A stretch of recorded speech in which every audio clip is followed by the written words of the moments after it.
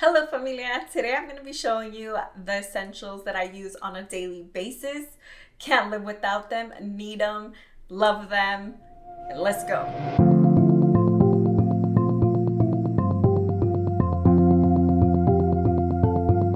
So the first essential is my cleansing balm for my face. I have actually used this almost for like 2 years and it works really well to take off makeup, or in the morning. It just really keeps my skin smooth and soft. It actually smells really, really good. And yeah, I can't live without this. I need this every morning and night to rinse off just all the stuff on your gooey face, and yeah. And the next essential is my sunscreen. I love this sunscreen. It's the Michelle Dermaceuticals. Okay, I don't want to mess it up, but it's on here.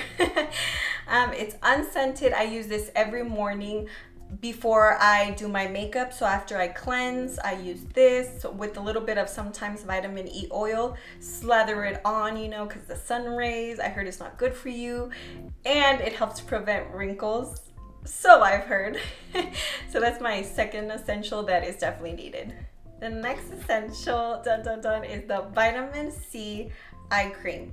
Now, I used to not wear a lot of eye cream because I didn't know much about it, but then once I heard that it's really good for your wrinkles, I don't know why I'm all about the wrinkles, but anyways, I heard it was good for that. And also, I don't want to get like dark under eye circles, which are not cute. So this is definitely a must-have morning and night eyewear.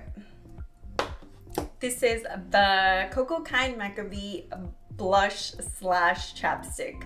So I bought this to be a blush that it will look cute on your cheeks, but I ended up using it just for my lips. It gives it a cute tint and it keeps my lips very moisturized. So this right here is bomb. I actually need some more, but I like that it's like a duo. So if ever I don't have blush, I can use it too, but it's mostly for my lips.